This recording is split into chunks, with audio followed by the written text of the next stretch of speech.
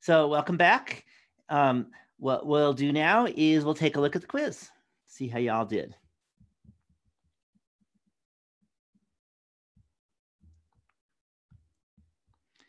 Okay, so here's the quiz, and there's an A and a B. So let's start with part A. So at 6 a.m. yesterday, the temperature outside was -2 degrees Celsius. And at 2:30 p.m., the temperature was 22 degrees Celsius. Then sometime between 6 a.m. and 2 p.m., the temperature was rising at an exact rate of 3 degrees Celsius per hour. All right, so we have to, as the instructions said before, prove each of the following. And we must explicitly name the theorem that you're using to write down the proof using complete sentences. Okay, so what theorem are we going to be using to prove that the temperature was rising at an exact rate of 3? Yeah, this one's going to be the mean value theorem. And just note, we had two main theorems on Monday. Mean value theorem was one of them, and that says that the average rate of the derivative is equal to the slope of the tangent line between A and B as long as you have a differentiable function. And that was the mean value theorem. And there was also Rolle's theorem that said that if f of A and f of B are the same, then the derivative is 0. And certainly, f of A was -2, f of B was 22, and those are not the same. So we need to look at a few things. First, notice that we have to decide, and this is normal in applications, is you have to decide on a coordinate system. Okay, I purposely gave you one that was a little bit challenging, but not evil or anything.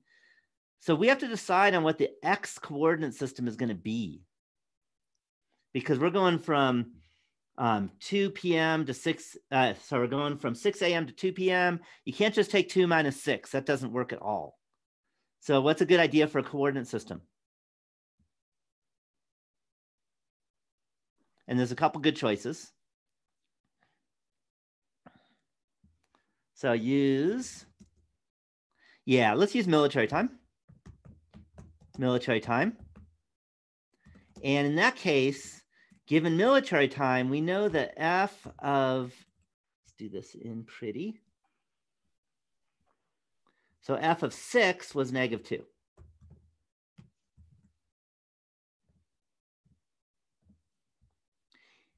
Any questions on that? Okay. And we know that f of, well, what is 2 p.m. military time?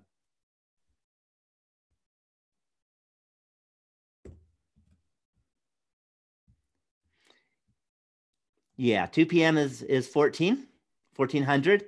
And I'm going to drop the 100. So I'm going to use kind of military time because there's no reason for the hundreds. But if you want, you can do that. But I'd rather go for hours military time. So we know that f of 14 was equal to 22. Zero interest in this. Any questions on that? Okay, so the next thing we're going to do is now we need to find the secant line. So now we look at f of B minus f of A over B minus A.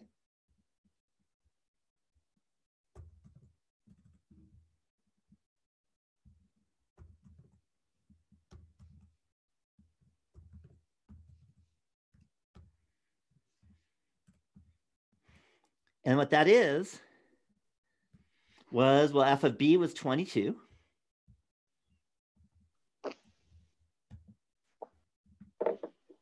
Minus f of A was -2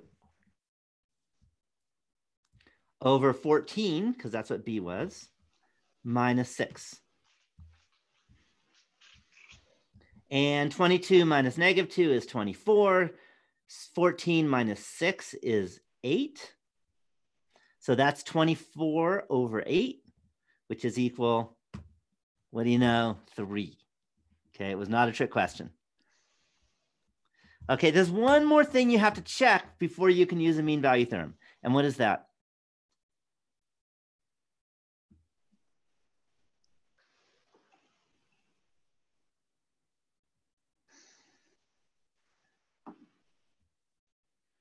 Any thoughts?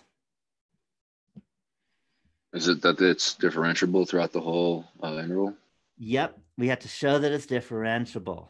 So note that this is that the function is differentiable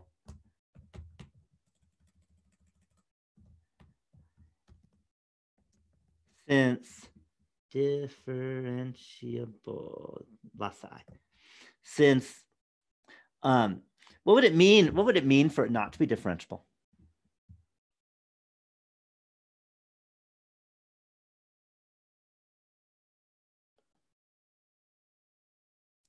Right? Physically, what would it mean?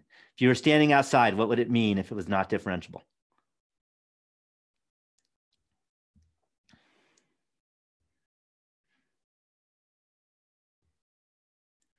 Yeah, there'd be a sudden jump in temperature, and that's not possible since temperature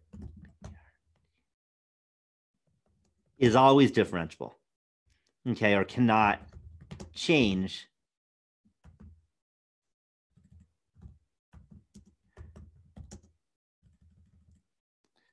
with a sudden jump. It may feel like it sometimes, but that doesn't happen. Okay, even if it feels like, man, it just went up 5 degrees. It really went up 5 degrees in a half second, maybe, but it was a differentiable change. Okay, so therefore, by the mean value theorem,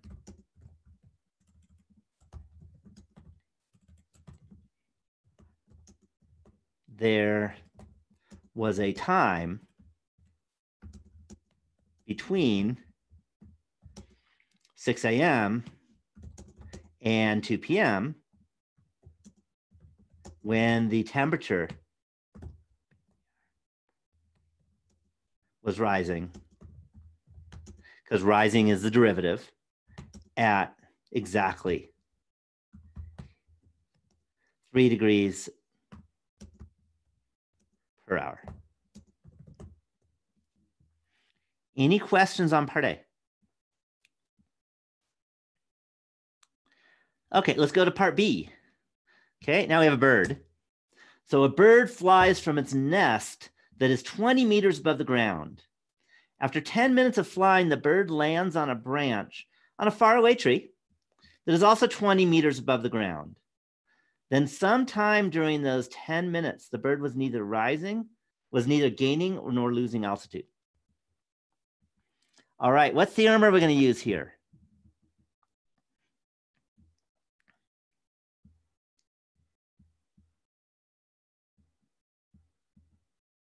Yeah, this one's going to be Rolle's theorem. So let's use Rolle's theorem. So first, what we have to note is that f of, maybe I'll do it pretty. So we're going to know that f of 0 is 20, and so is f of 10. So let's put that in equation look style. So f of 0 equals 20, and f of 10 is also equal to 20. So that means f of 0 equals f of 10, because that's what you need. Any questions on that? Okay, so now what else do you need for Rolle's theorem?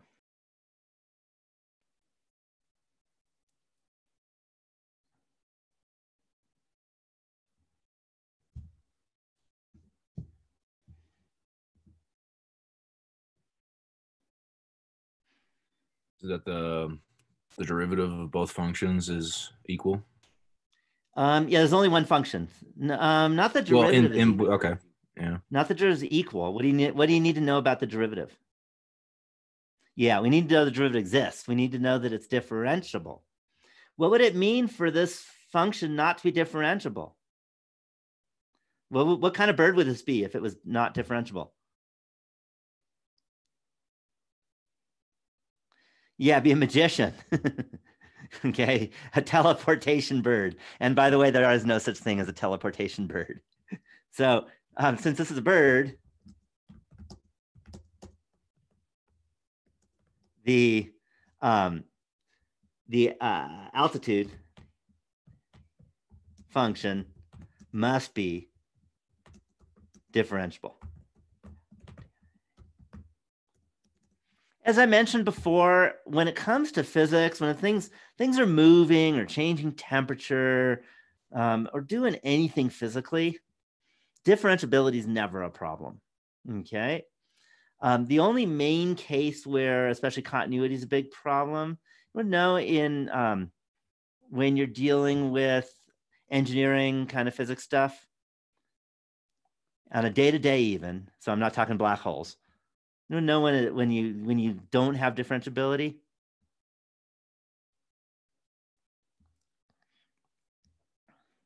In kind of physical things. There's one main piece.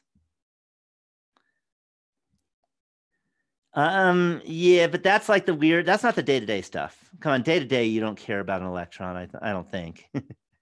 So this you actually do care day-to-day. I have experienced it probably 10 times already this morning. But no? Okay, electricity. And that's because you turn the light on and off. And when you turn the light off, the voltage suddenly goes from something high to something zero or zero to something high. It's a little more complicated than just electrons. I think I'm not going to get into it. But there are electrons involved, but it's a lot more complicated than that. Yeah, the electrons are not differential because of quantum physics. Electricity is not differential for different reasons. Okay, so anyhow, the idea is this is a bird. It's not an electron. There's no problem. It's differentiable. So therefore, by Rolle's theorem, and yeah, you are responsible for citing the name of the theorem. I told you you had to. We can conclude that we know that f prime of 0 equals f prime equals 0 for some c in between. So let's write this out. F prime of c equals 0.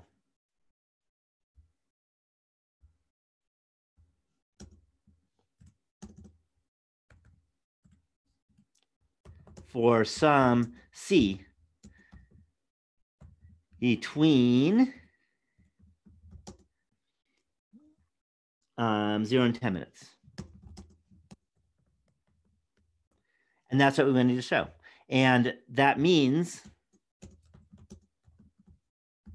that at that time,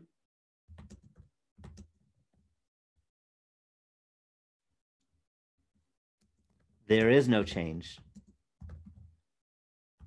in altitude.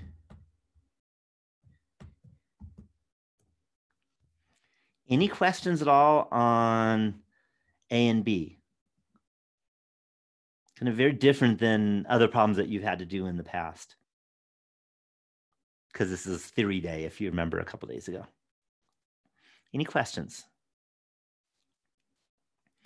Okay, if there's no questions, I want to go back to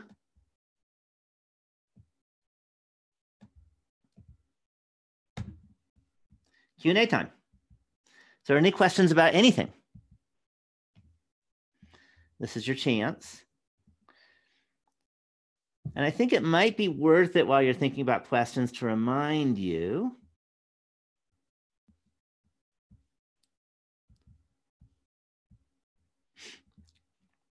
about something coming up in a few weeks.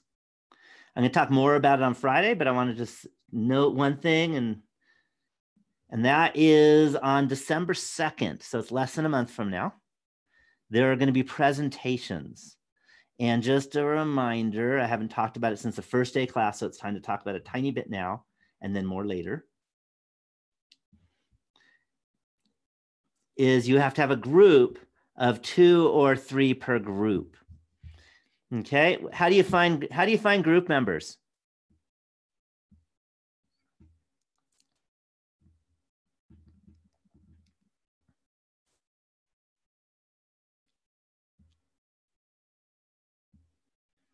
Any ideas? Normally it'd be easy because you'd be in class and you just talk to each other and that's it. Yeah, you could do it on Canvas. You could also do it right now. You could do it on chat. Okay, you could private chat or public chat either way. Hey, I need a group. Let you know that if there's 3 of you, then you'll have 1/3 of the work to do. Whereas if there's 2 of you, you have half the work to do. So your life is easier if there's 3 of you. So just a note. On Friday, I think I'm going to talk about more of the details of the project, but right now you can think about finding group members. You can finding partners. Okay, so I recommend 3 if you can do it, because you're going to have a presentation in less than a month. Okay, so I'm going to let you pop in the chat. You can also put it in the Q&A. There's a little Q&A that no one uses, but that might be a good place to use it. So that's just a note. So there's different ways. And then if you're really stuck, you can ask me and then I'll plead with you guys to, add somebody in. So that's just a real big note, is that there are presentations that are going to be due and they happen on December 2nd. So kind of towards the end of the class. Okay, we still have a lot more going on. The next exam is on the 20th, which is still a while from now because we just took an exam. But I figured I'd mention it. Okay, the next thing I want to do is I want to look at functions. And I want to look at graphs. And based on graphs, and I just kind of grabbed a random graph. I want to look at this. I want to describe kind of in words what this graph is doing. So what's it, just in words, what is this graph doing at the very far left? If you were to kind of describe it to someone who doesn't know any calculus and not much math either, what would you say on the very far left? What do you think it's doing?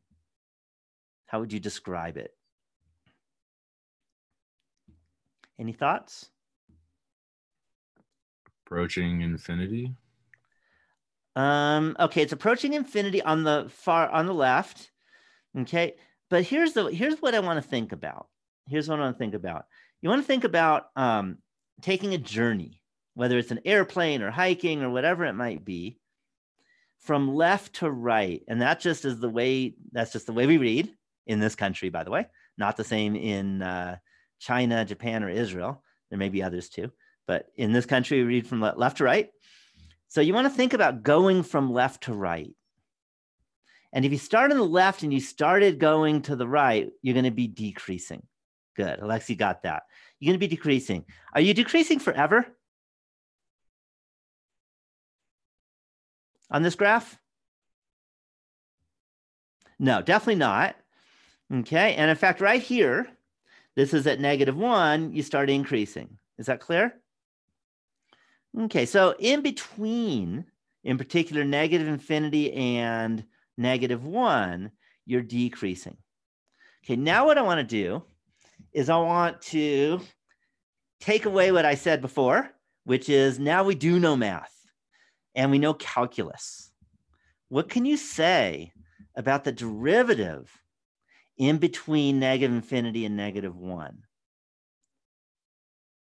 Because the derivative is not decreasing. What can you say about the derivative?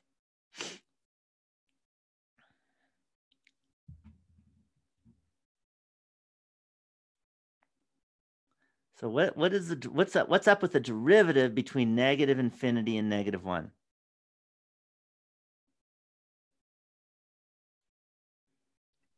It's negative. Yeah, it's negative. Okay, and that's actually a big theorem that if you have a differential function that is decreasing on an interval, then the derivative of that function is negative, and not just then, but if and only if. So if it's decreasing, the derivative is negative. If the derivative is negative, then it must be decreasing. Okay, then between 1 and a little, -1 and a little past 0, what can you say about the function first?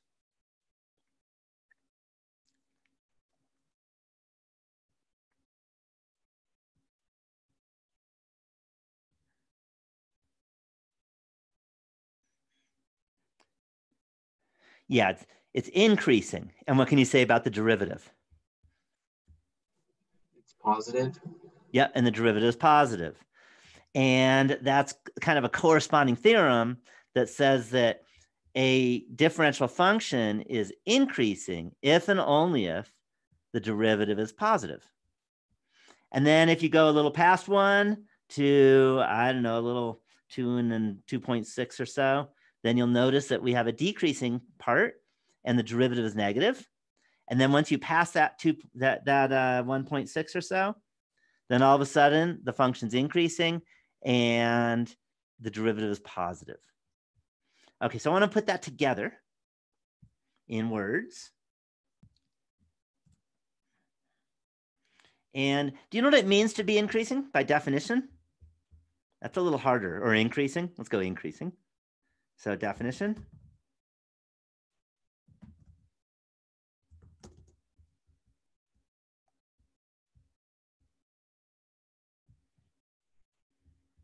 F of x is increasing on, let's call it AB, if, any idea what it means to increase, to be increasing? Right? It's one of those that's really easy to have a feel of. You just look at it and you all know what increasing is just by looking at the graph. But let's now write down what the definition is algebraically. And that says that if A is less than, let's call it S is less than T, is less than B. Okay, and I guess this should really be less than or equal to for the first two. See if it'll let me do it. No, it didn't. So A is less than or equal to S is less than T is less than or equal to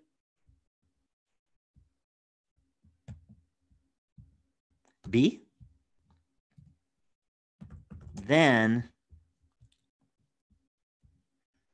F of S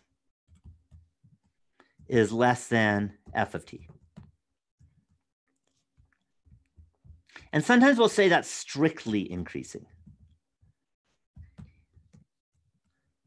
Whereas if you don't use strictly, you can have a F of S equals F of T. Any questions on the definition?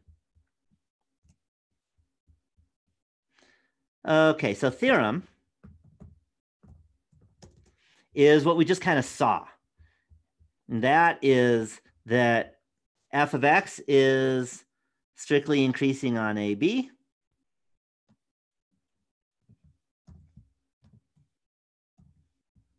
If and only if F prime of X is greater than or equal to 0 on AB.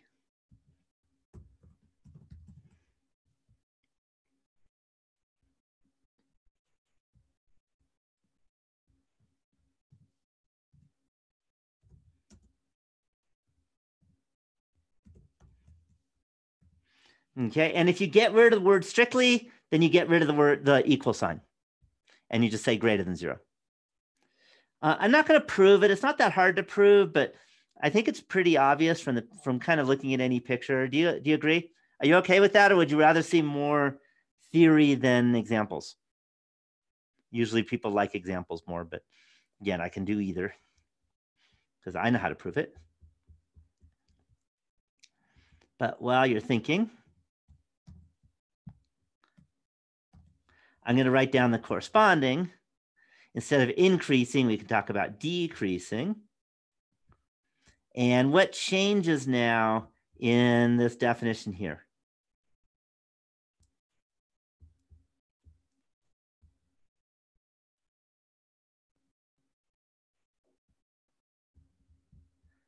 So what changes if we want to talk about decreasing instead of increasing in our definition?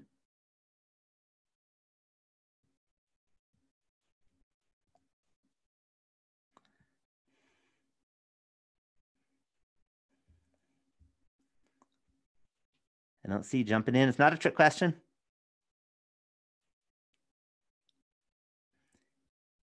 That's in the theorem, the F prime. But in the definition, what changes, is this greater than sign, and the less than sign becomes a greater than sign.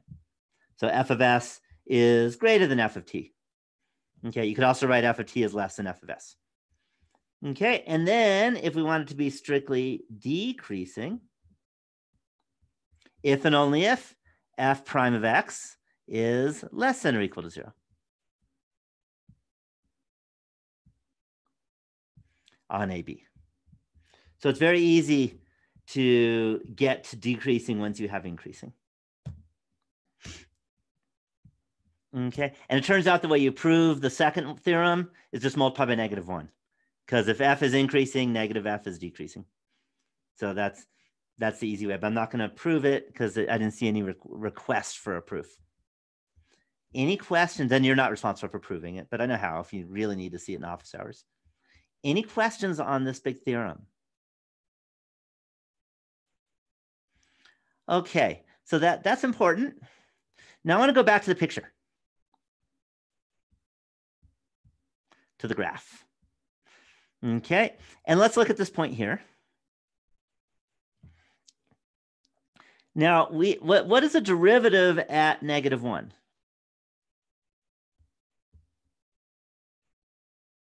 What's F prime at -1? Hint is it's easy.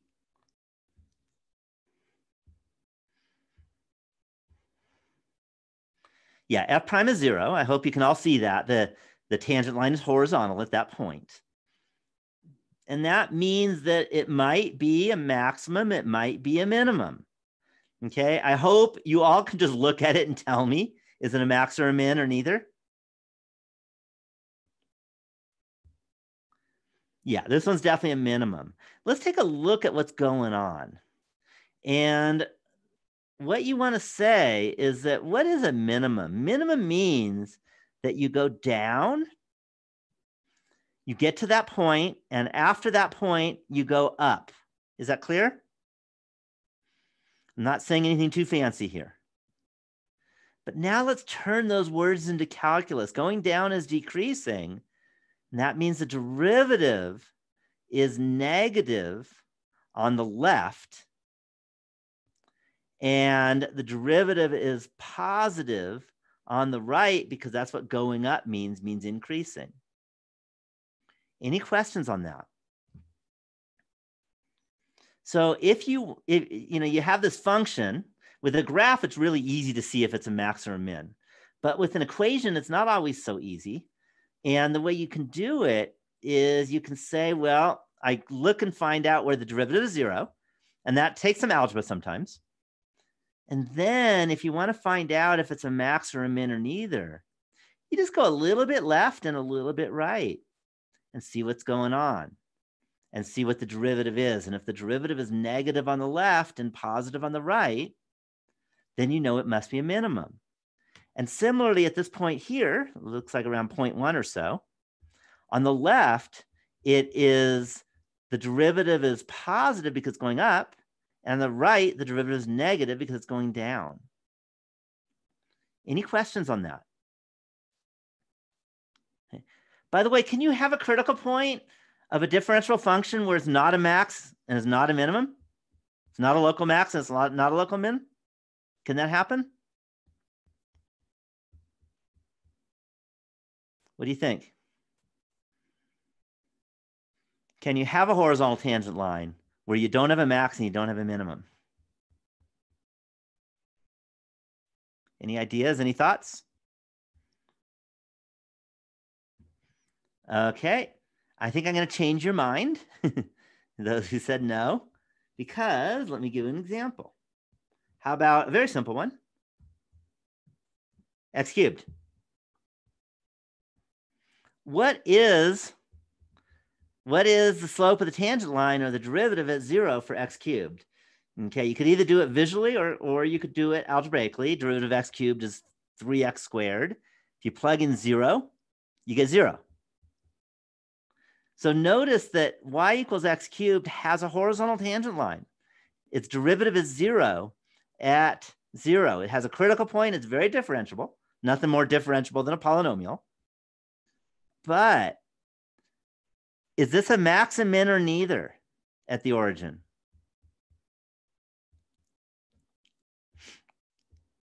What do you think?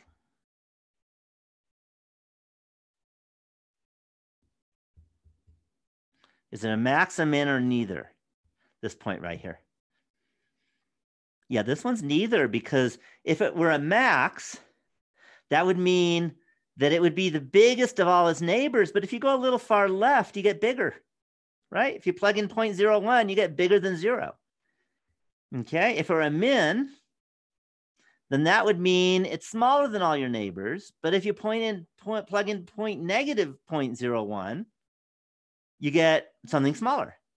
So this is not a max, it's not a min, it's neither, even though the derivative is 0. And that's important too. So there's really 3 things that can happen. You can have a point like this, where it just flattens out, it's not a max and it's not a min. Or you could have a minimum or you could have a maximum. Okay, and we're talking about for differential functions, where the derivative is 0.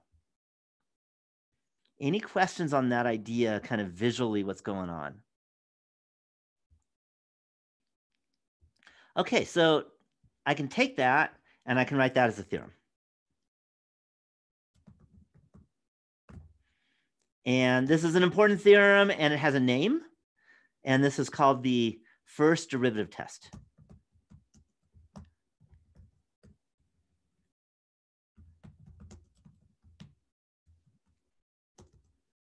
Let me put that in red because it's really important. Okay, and what it says is let f of x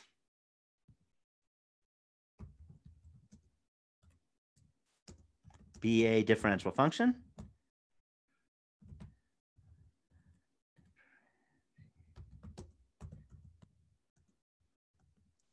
near x equals c.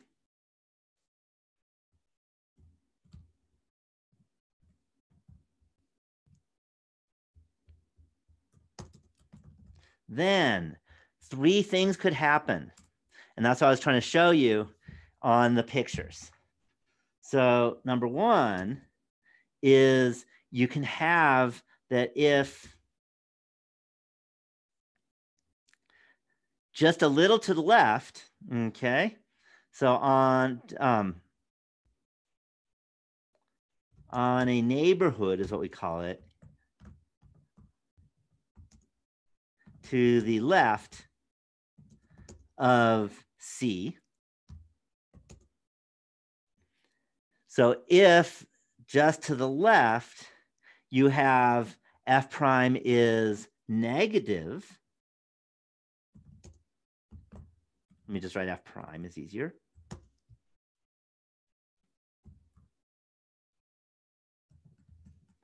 Is less than 0. And on a neighborhood, you know what? I need one more thing. Be a differential function near x equals c with f prime of c equals 0. Otherwise, what's the point? Because if f prime of c is not 0, you don't have anything interesting.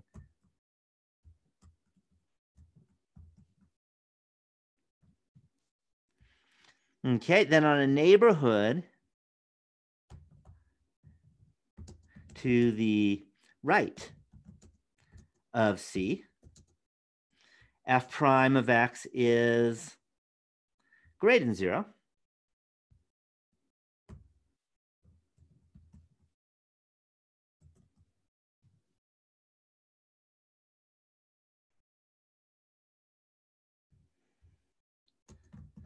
Then f of x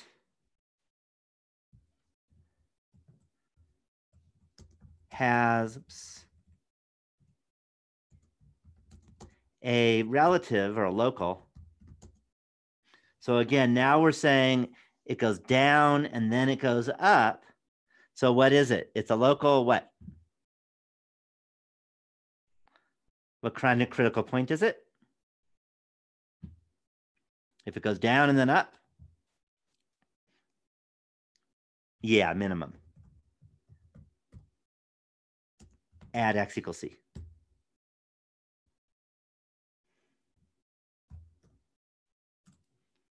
Any questions on that? Okay, so then there's number 2, and the easiest way of doing number 2 for me is to copy and paste, because all I have to do is change a couple words and inequalities. So on a neighborhood to the left of x of c, if f prime of x is, instead of less, is greater than 0, on a neighborhood to the right, f prime is less than 0. So now it goes up and then it goes down. And if it goes up and then it goes down, then what do you get? Instead of a local minimum, what are we going to get? Yeah, local maximum at x equals c. Okay, then third case. And the third case means that maybe it goes down and then more down. Maybe it goes up and more up. Okay. Any of those things that can happen. So I'm just going to write otherwise. All bets are off.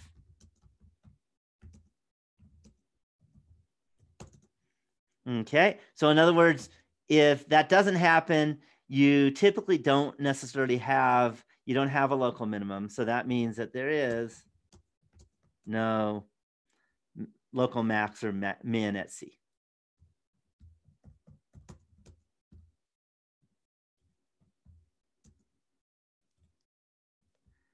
Maximum or minimum.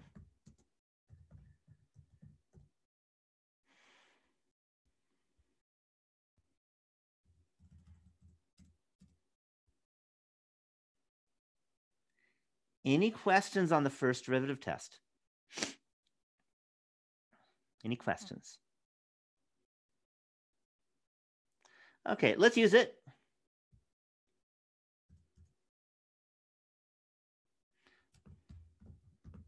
So let's do an example. Let's suppose f of x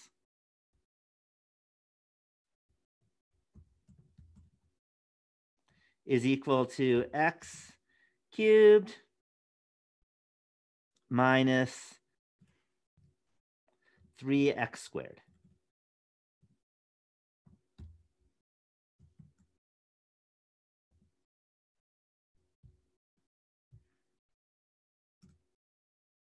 So the question is locate and classify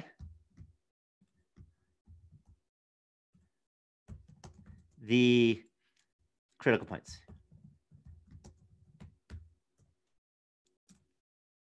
Any questions on the questions?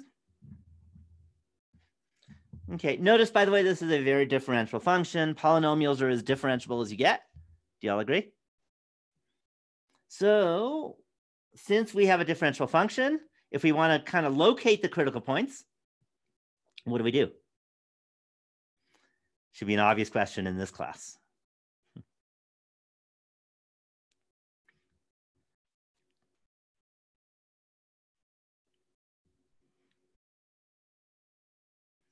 Yeah, we take a derivative. Okay, I tried to pick one that's not too bad. F prime of x is equal to 3x squared minus 6x.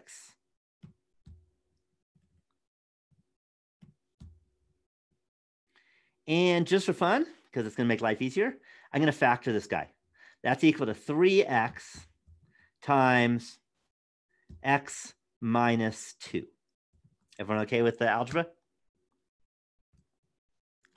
Okay, where are the critical points? What values of x do you get a critical point?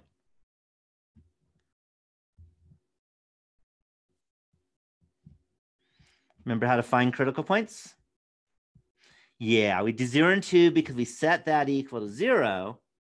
And then we can say there are critical points at x equals 0 and x equals 2.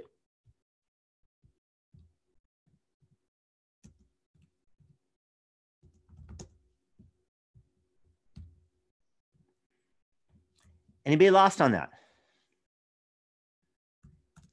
Okay, what I have just done is I have located the critical points.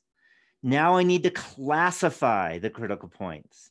So I want to, it's important to understand how to read instructions when the instructions have kind of terminology. And locate means where are the possible critical points, or where are the critical points? What values of X do you have? Classify means, are they max, are they min, or are they neither? So now let's classify the critical points. And what I'm going to do is I'm going to draw a table. Is the easiest way of doing it.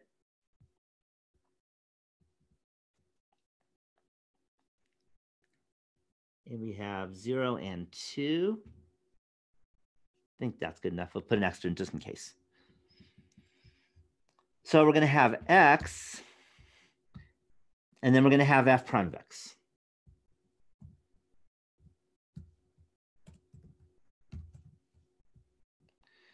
So X can be 0 is important, certainly, and 2 is important. We know that. And F prime of 0 is 0, and F prime of 2 is also 0. Any questions so far? Okay, next what we're going to do is we're going to say, now let's see what the derivative is to the left of 0. And by the way, when you have a differential function where the derivative is continuous, then once we're to the left of 0, it's either going to stay positive or stay negative. Because if it went from positive to negative somewhere on the left, then it would have to be 0 in between somewhere. And that, see if you remember, what theorem is that? That if it goes from negative to positive, it must hit 0. That came in this class.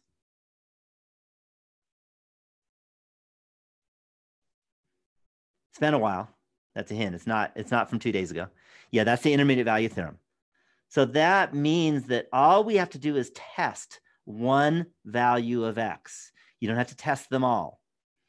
Okay, and you don't have to go to like 0.0001 in it, in some small neighborhood, because once you got it, it stays positive or it stays negative. So what's an easy value of X to the left of 0 we can plug in? Yeah, how about -1? And if you plug in -1, I don't really care what the value is. All I care is it negative or positive. 3 times -1, and then times -1 minus 2 is positive. Again, you don't have to do the arithmetic. All you have to do is check for positive or negative, because we have a positive times a negative times a negative, and that's positive. And then if X, we need a number between 0 and 2 that's nice. I'm guessing you're all going to come up with the same number. Maybe I'm wrong. Good, good. 1. 1 is certainly the nicest number between 0 and 2. And again, 3 is positive, 1 is positive, 1 minus 2 is negative. So we get a negative value. And now what's a number to the right of 2?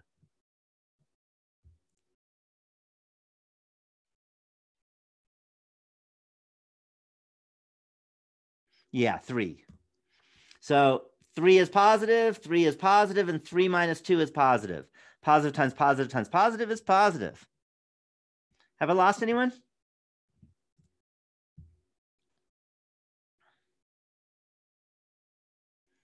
Okay, so now what we can do, if you're all following, is we can use our big theorem. So we have a critical point at X equals 0. Its derivative is positive to the left. It goes up on the left, goes down on the right. So what kind of critical point is this? If it goes up and then down.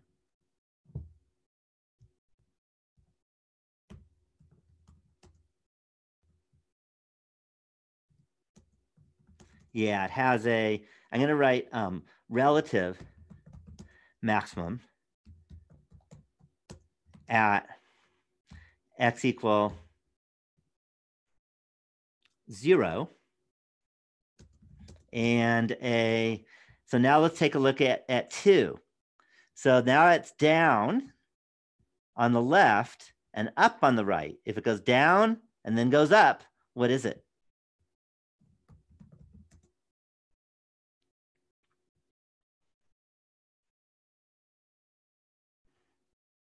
So what kind of critical point?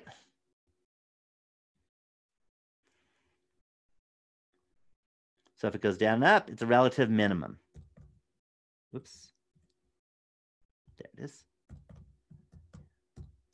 At x equal 2. By the way, are these global maximum min?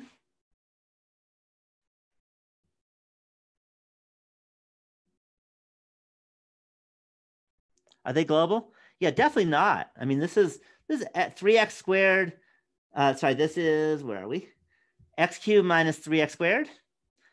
All right, if x is a billion, f of x is gigantically large. A billion cubed minus 3 times a billion squared is higher than a million. Okay, whereas if x is 0, you just get 0. Okay, there's no way that 0 is the maximum of this function. And similarly, if x is 2, you get 8 minus 12, you get negative 4. And if x is, say, negative a billion, you get something in the negative millions, way lower than negative 4. So f of x does not actually have any relative global max or mins, but it does have relative max and a relative minimum.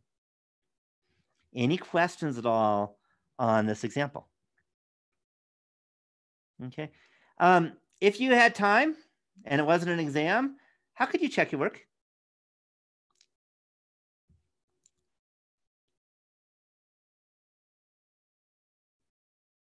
Yeah, decimals. Let's do it. So x cubed minus 3x squared.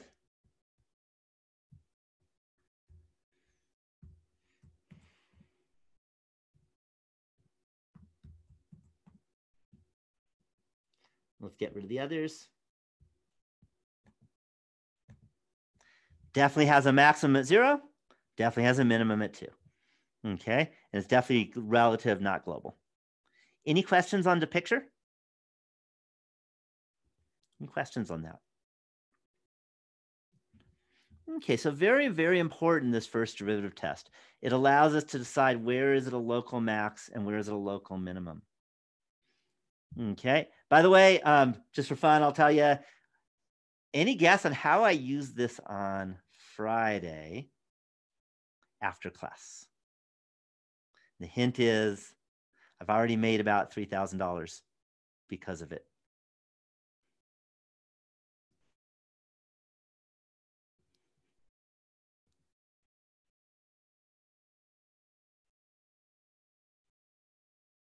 Any guess? No guesses? Stock market. Okay. I saw a relative minimum on Friday and I bought a bunch of stock and I was right. Okay. I'm not always right, but I'm right more than I'm not right. And I made about $3,000 already. I haven't checked in the last half hour, but it's done very well. And I hit just about the exact relative minimum of the stock at the time I bought it. So if you can do this financially, you can make thousands and thousands of dollars, just to let you know. The hard part, of course, on that is to know what the function is. And that takes a lot of practice and experience, and you're not always right. But if you can be right more than you're not right, you can make literally, as much money as you want. So just a note, there's money to be made in this because you want to buy at the relative minimum. And if you can sell at the relative maximum after that relative minimum, you can make a lot of money. So that's just one fun way of doing it. And personally, I made some money. Okay, although I haven't sold yet, I still think we're going to go up a little more. I might be wrong. But then I'll sell again. Okay, any questions on understanding this and a nice financial application? Okay, but there's lots and lots of applications, not just finances. Okay, so that is, let me show you where we are. So we just finished the first derivative. Now what we're going to do is we're going to move on and we're going to look at the second derivative.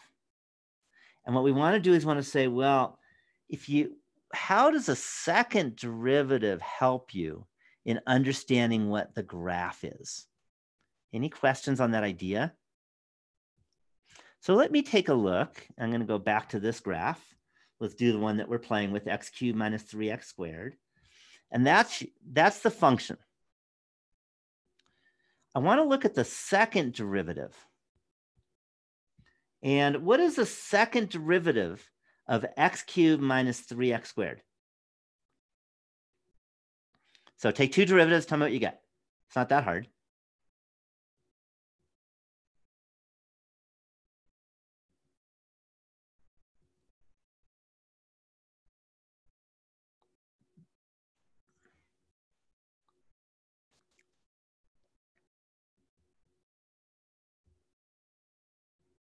Good. 6x minus 6.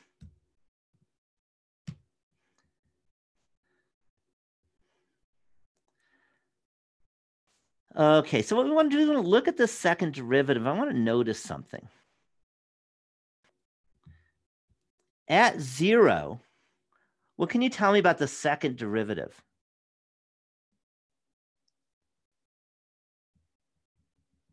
I'm not looking for a number, but it's really the sign.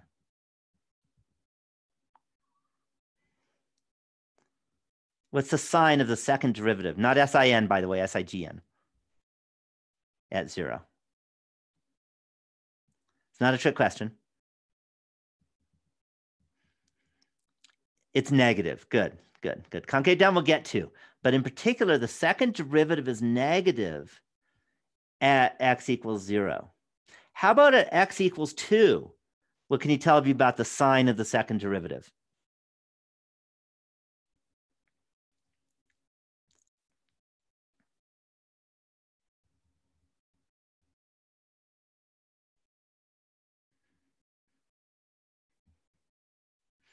It's positive. Okay, and I want to let you know it's not a coincidence that we have a maximum when the second derivative is negative, and we have a relative minimum when the second derivative is positive. Okay, that turns out to always be the case. So I want to think about the second derivative, and I have a fun function.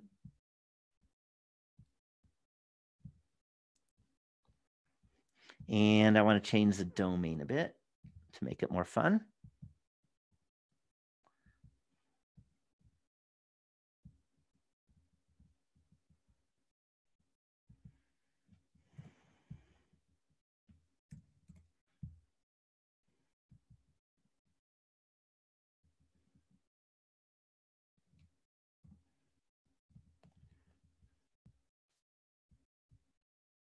It's hard with Zoom to get everything shown. I got to do one more thing.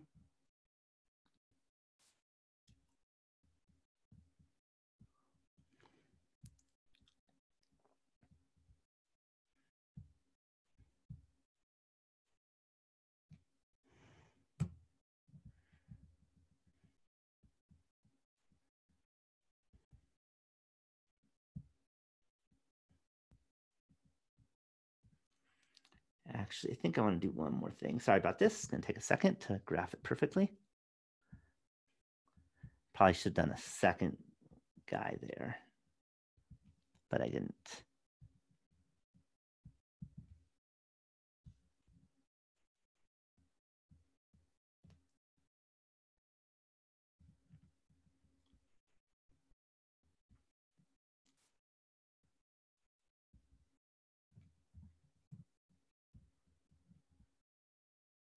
Five was right.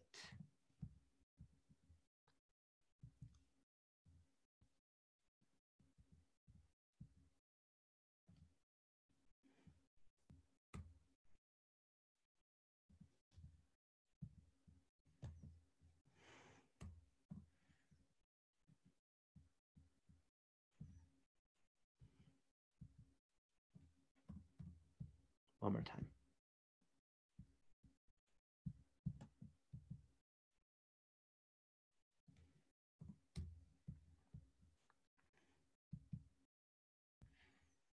Yeah, that's good enough. Okay.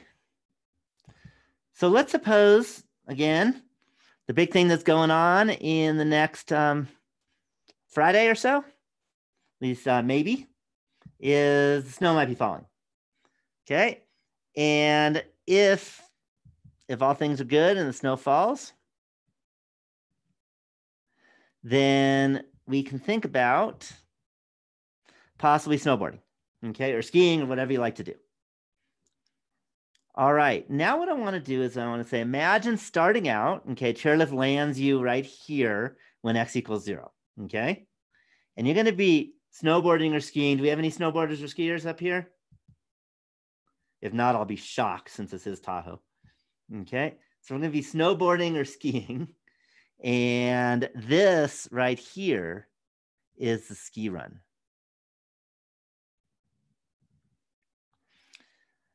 And I want to think about the skiing or snowboarding experience. So what's happening is, how is it at the beginning? What are you feeling at the beginning of your journey coming down the hill?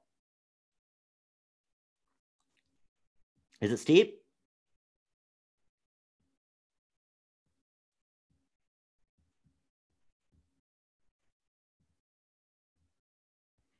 What do you think? The very beginning. Okay, the answer is not so much. Okay, then later on, it gets steeper. Does it stay steep the whole way? All the way to, let's say, 1.5.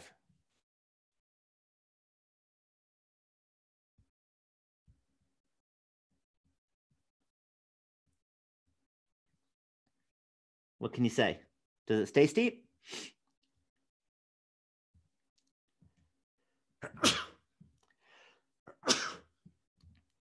Okay, so take a look. I don't see all you jumping in. Okay. It looks like you grabbed here at Tahoe. Yeah, it wasn't on purpose, but maybe I did. Okay, it doesn't stay steep. Okay, it's steep, but then over here, it's less steep. And in fact, you're flat right here at 1, and then you're going up. Okay, and you better find a chairlift because this is not going to be fun to have to snowboard or ski up there unless that's what you like to do. Okay, how about the steepest point? Where do you think it is? Just eyeballing. At what value of x do you think the steepest point of the slope is of the ski run?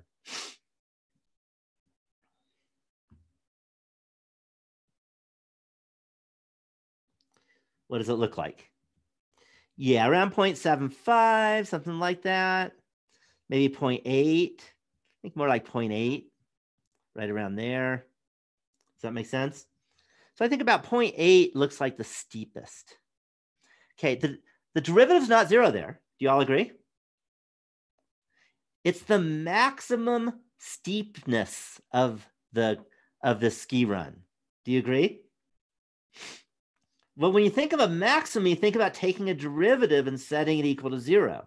Isn't that what maximum, how you find a maximum? But it's not the maximum height. It's the maximum steepness. What function defines steepness? The hint is it's not f of x, because we're looking at the graph of f of x. What's the function that, the derivative defines steepness. So if you want the maximum steepness, then you have to take the derivative of the steepness and set it equal to 0. The derivative of the steepness is the derivative of the derivative, which is often called the second derivative. So when the second derivative is 0, then you're at the point at which it's the maximum steepness on the curve. And that could be steepness going up, or it could be steepness going down, either direction, because there's also a maximum steepness over here somewhere at around 1.2. Do you see that? Okay, but that's the steepness going up. But either way, you're going to say the second derivative is 0 at those points. The word we use for that, for those points, are inflection points. And I'll write this out in a minute. but I want to kind of show you pictorially because I think it's the easiest way to understand it, is the inflection points are the points at which we're going from getting steeper and steeper to less steep and less steep, or going from not so steep to much steeper. Okay. So that is called an inflection point.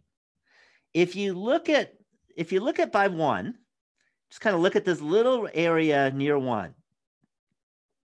And if I dropped water there, what's going to happen to that water near 1? Right? It's going to rain now, and what's going to happen to the rain? Yeah, we're going to get a big puddle. Do y'all see that? So if you're near 1, you're going to get a puddle. We call that shape where you get that kind of puddle concave up.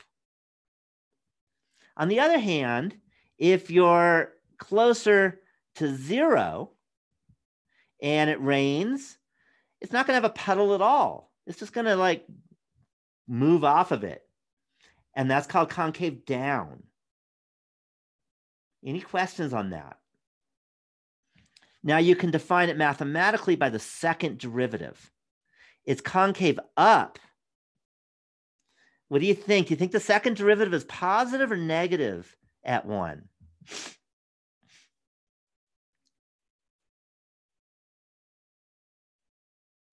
What do you think?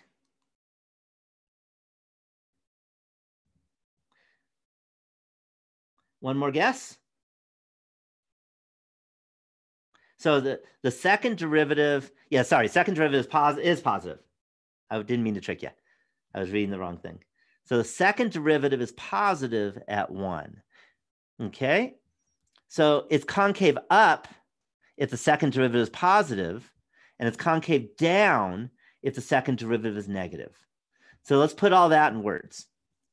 So now it's time for some definitions. So I've kind of shown you a picture. Now it's time to actually write it out. So definition.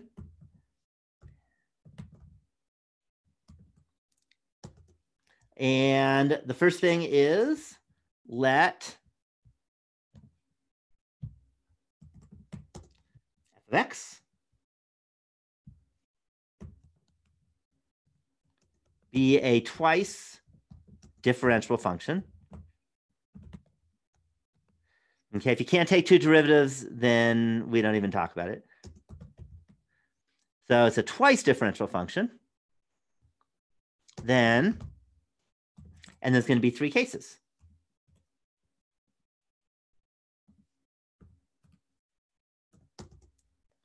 If f double prime of x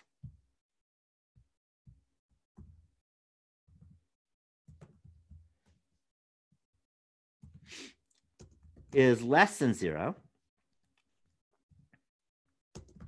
then the function or the graph is concave down.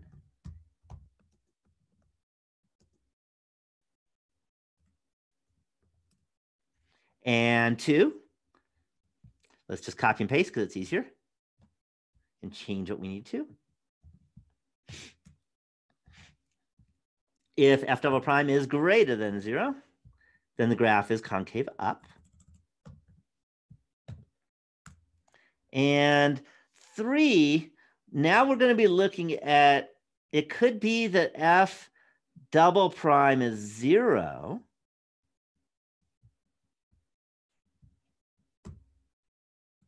I guess I need an if. F double prime of x equals 0.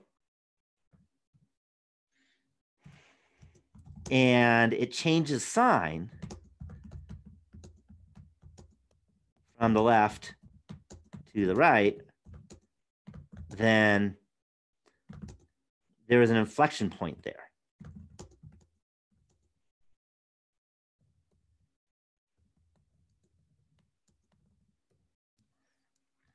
Let me put it in red because it's really important.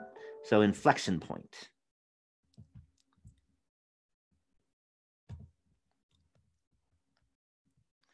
Any questions? Any questions on this? And then the theorem, we did all this with the graph. Today isn't a proof day. I decided not to do proofs. I just want to show you stuff, do examples, and then give you the language. Okay. And the theorem is that let f prime of x, f prime at c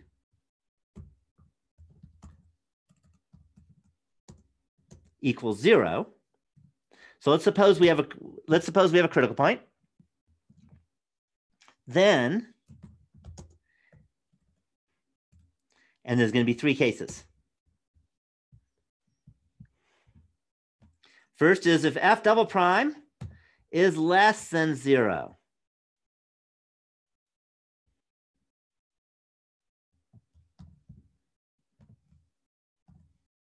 So if f double prime of x is less than 0, what kind of critical point do you think it is?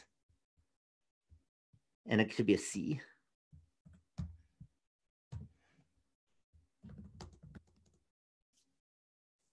So if f double prime is less than 0, and I showed you the picture, then what kind of critical points do you have? While you're thinking, I'm going to put in this is called the second derivative test.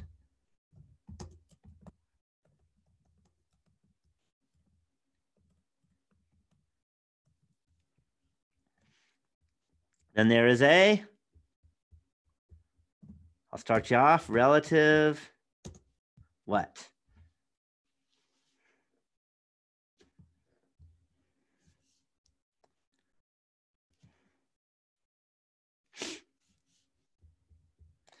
Shouldn't be too bad. Yeah, it's a maximum. So if f double prime is less than 0, then we have a relative maximum. Let me give you a suggestion. If you have trouble remembering these criteria, let me write down the other one as I talk. So if you have trouble remembering these criteria, think of the easiest example there is. What's the easiest example that has a maximum in?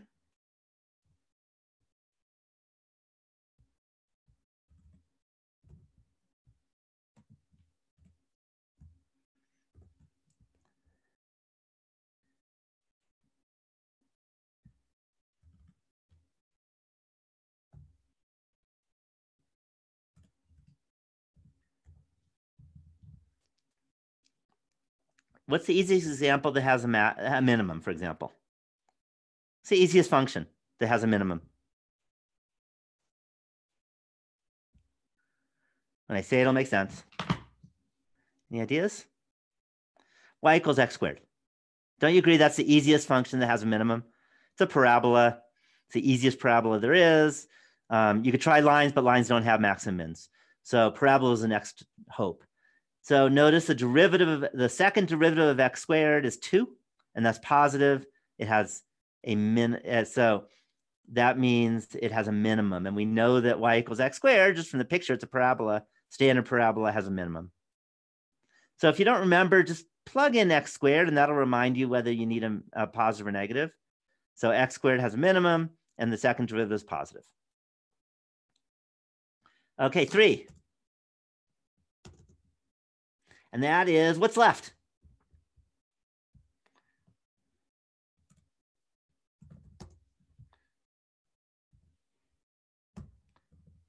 Yeah, if f double prime of c equals 0,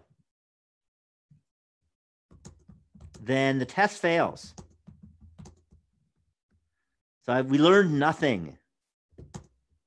Use the first derivative test.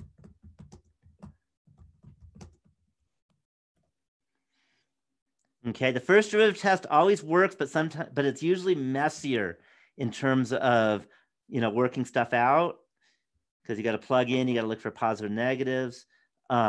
Second derivative test is often really simple, but if you end up with a 0, then it didn't work, and then you got to use the first derivative test.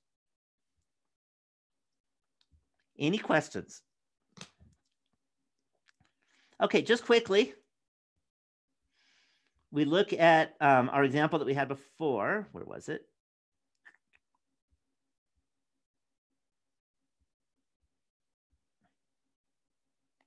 Here it is.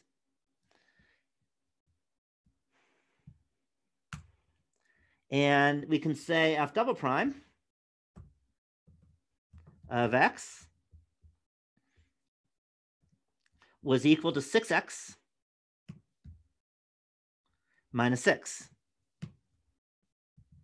Any questions on that? Very simple. And notice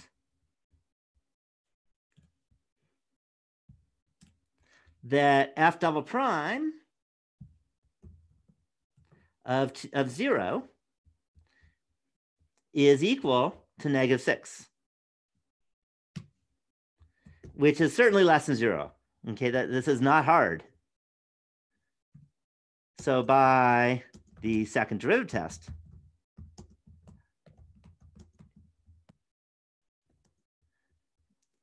there is a local relative max at x equals 0. And similarly,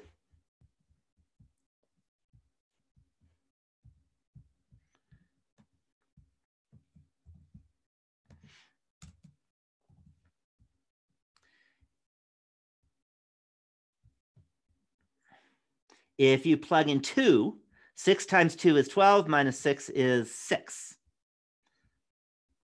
So f double prime of 2 was positive 6, which is greater than 0. So now by the second derivative test, there is a relative minimum.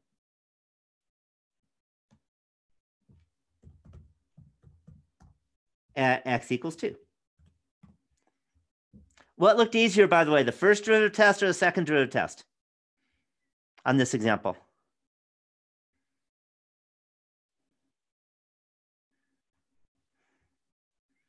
Which seemed easier?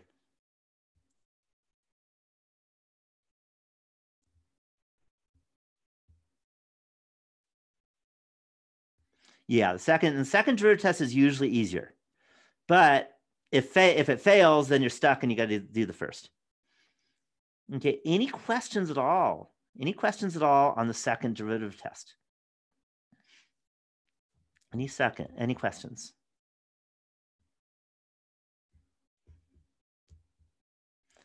Okay, let me do one more example. We have a few more minutes, not too many more minutes, but we have a little bit. That's all there is. Let's suppose let f of x equal, let's say, x plus the cosine. Let's go twice the cosine of x. Okay, you may have a smaller idea of, what this sucker looks like. So, but we can still do it. And the question is let's locate and classify the extrema, and you can graph it also if you want. So notice that f prime of x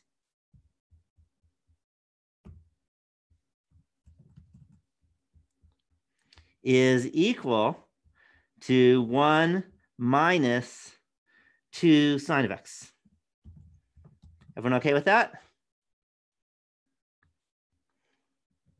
Let's set that to be 0.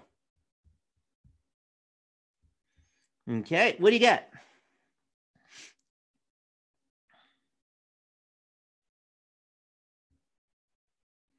What is x?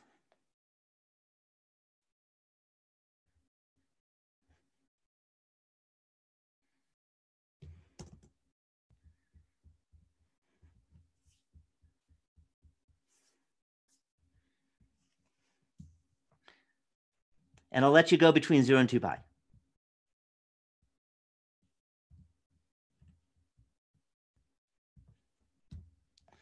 So x, so that tells you, by the way, the sine of x is a half.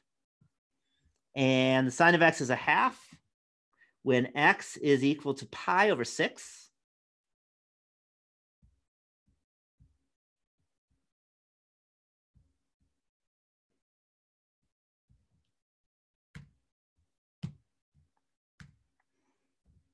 or 5 pi over 6.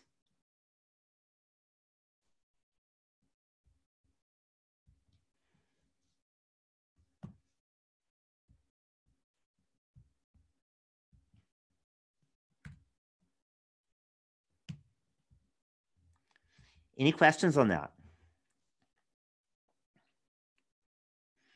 Okay. Now, most of you, it might be a little tough to kind of come up with whether it's positive or negative, close to the left or right.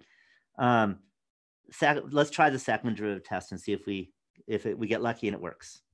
So let's do it. So f double prime of x. What's f double prime of x? Y'all better be able to tell me.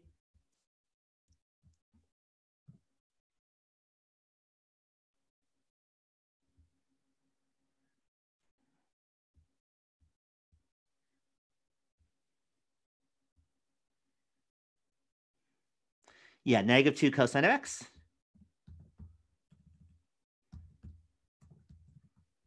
Okay.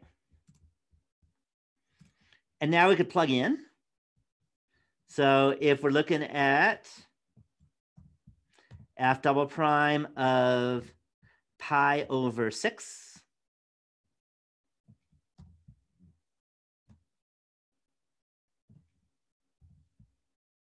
that's -2 times the cosine of pi over 6. And again, you don't have to know exactly what it is, but is it positive or is it negative?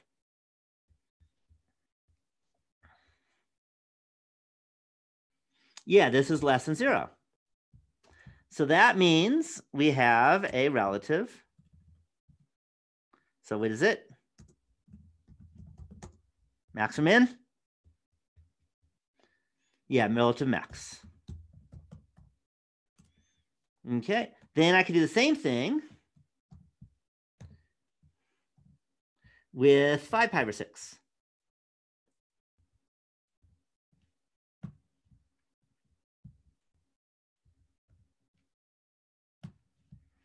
Now, the cosine of 5 pi over 6, 5 pi over 6 is in quadrant 2. The cosine is negative in quadrant 2. So -2 times the negative is positive. Any questions on that? So we get a relative minimum.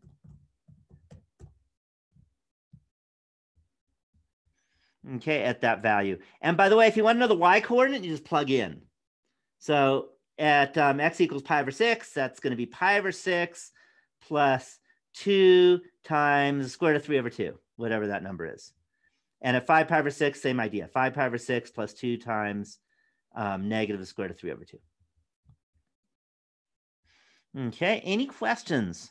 Any questions on using or applying the second derivative test or the first derivative test? And we can graph it. Once you know where you have the max and mins, then you just plot. You plot the points. You know it's a max, so that means you draw a little kind of parabola looking thing at that point, an upside down parabola. Minimum, you draw a little positive parabola, connect the dots, and you can get a nice graph out of that. Okay, and that's how you graph. Okay, we're about out of time. I'm looking at the clock, just about right. So I'm going to stop the recording.